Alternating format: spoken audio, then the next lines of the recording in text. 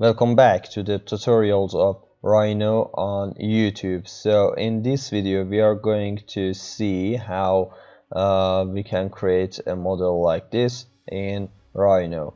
The commands that we are going to use are basically some subtools commands, and you will see that how easy we can create this model. So I go to another Rhino viewport, I go to the front view, and I start to draw some curves here in this path that I'm moving my mouse. So I go to control point curve,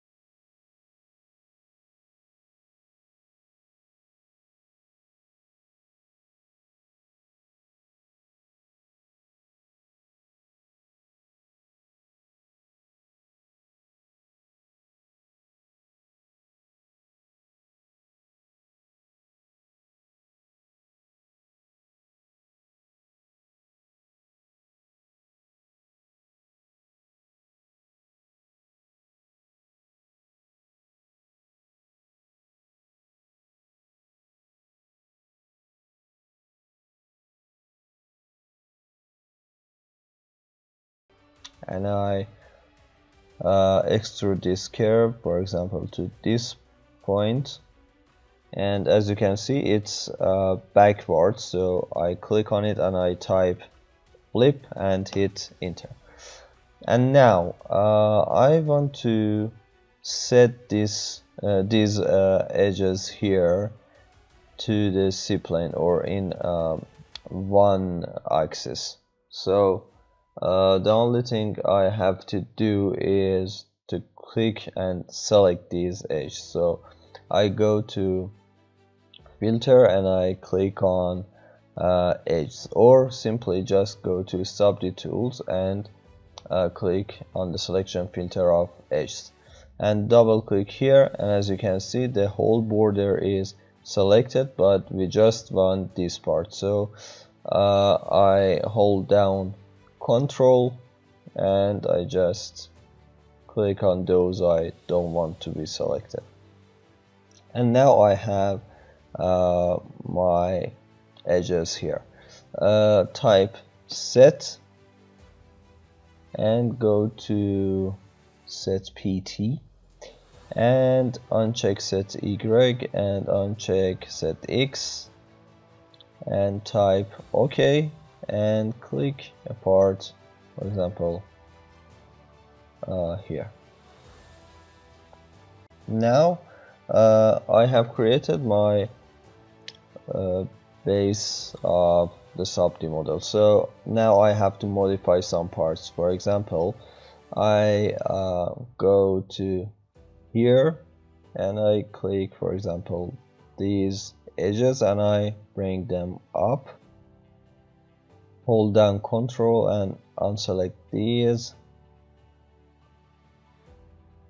like that, and now I want to make a rotation. For example, these edges should be rotated, for example, like this.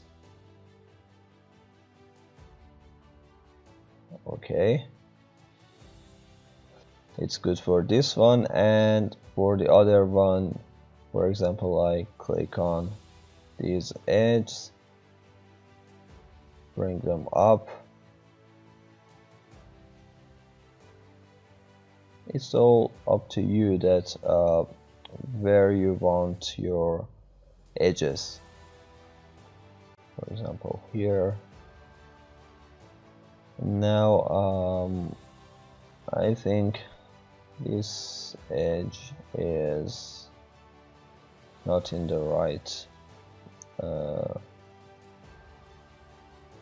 place, so I just simply move it to the back.